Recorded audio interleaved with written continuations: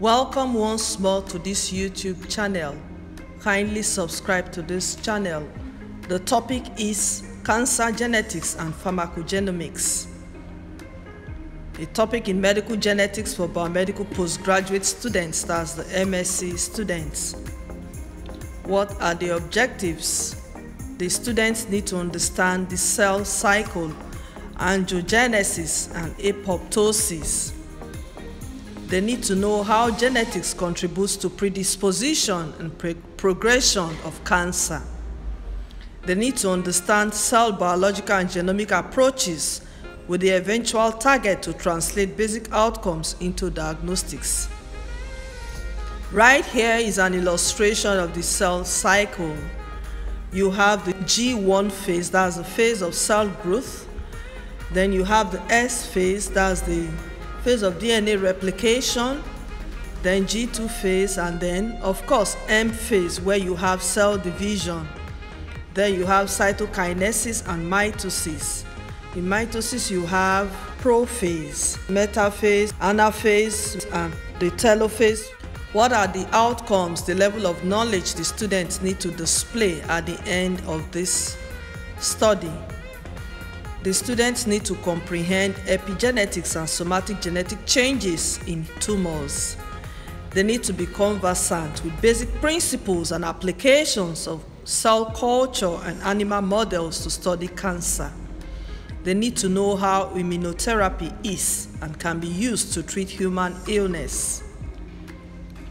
Right here is an illustration of cancer genetics and epigenetics.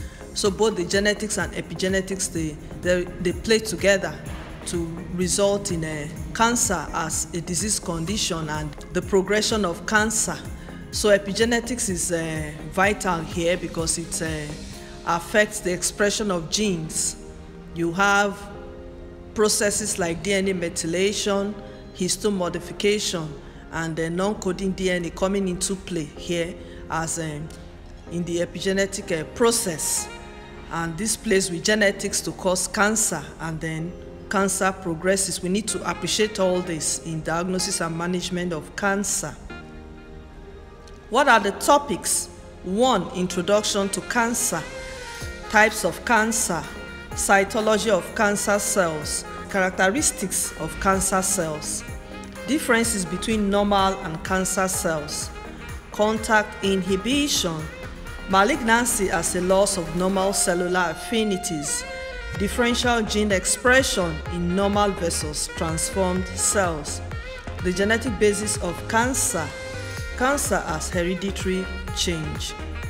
Next topic is cell transformation and tumorigenesis, cell cycle checkpoint and cancer, oncogenes, tumor suppressor genes, DNA repair genes and genetic instability, epigenetic modifications, telomerase activity, centrosome malfunction, genetic heterogeneity and clonal evolution. Next is familial cancers, retinoblastoma, Wing's tumor, Li-Fraumeni syndrome, colorectal cancer, breast cancer, Epstein-Barr virus and its relationship to Burkitt's lymphoma, papilloma virus and cervical carcinoma, genetic predisposition to sporadic cancer. Next topic is tumor progression. The candidates need to be taught angiogenesis and metastasis, tumor-specific markers. The last topic here, but certainly not the least, is pharmacokinetics. The candidates should be taught variations of enzymes in drug metabolism, pharmacodynamics, that's the drug metabolism, biochemical modification, kinetics of drug metabolism, detoxification system, cytochrome P459, N-acetyltransferase, succinylcholine sensitivity, glucose 6-phosphate dehydrogenase, dibrusoquine metabolism, alcohol metabolism, hereditary disorders with altered drug response, historical aspects of pharmacogenomics, and then pharmacokinetics, drug metabolites, pharmacokinetics of drug receptors, pharmacokinetics of drug transporters, interethnic difference in drug responses, genomic variation, and pharmacogenomics. Check out other videos on this channel for details of all these topics. Don't forget to subscribe to this channel. Thank you for listening. Goodbye for now.